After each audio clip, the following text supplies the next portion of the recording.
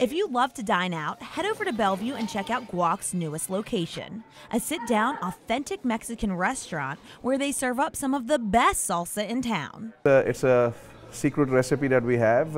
It's 4 or 5 hours of making a bucket of salsa, doing a lot of preparation work in that, cutting a lot of fresh vegetables and putting the right spices and doing the right thing every time. And it's not from a can, it's made here in the kitchen. So it's pretty special. Aside from fresh salsa that you can also purchase to go, the menu features a wide variety of delicious dishes, and I had the opportunity to sample most of them. We'll talk about my favorites next hour.